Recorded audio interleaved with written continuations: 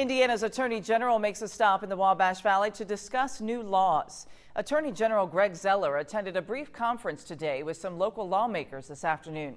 He focused on some new laws that both House member Bob Heaton and Senator John Waterman helped shape. Zeller says the human trafficking and school safety laws should not be possible or would not be possible without our local lawmakers. John in the Senate and Bob in the House, their relationship and respect among their colleagues on both sides of the political aisle help my office so that we're not having to be the only ones to ask for additional help. The Attorney General also discussed new laws to prevent what's called prescription drug pill mills.